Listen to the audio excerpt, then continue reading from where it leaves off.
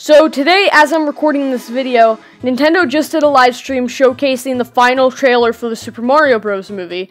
And honestly, it looks really good, but I don't want to get my hopes too high up. Especially with a company like Illumination behind this, I don't really trust them to make a good movie, if that makes sense.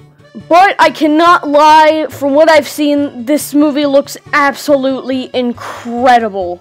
Especially the animation. I hate the fact so much that Illumination is so good at animating, but they are awful at storytelling.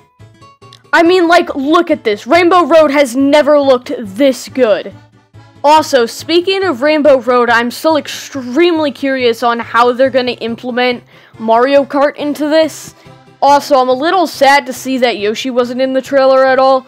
We got to see, like, a pack of Yoshis in the second trailer for, like, 2 seconds, but that's all we really saw of them, so it would have been really nice to see more.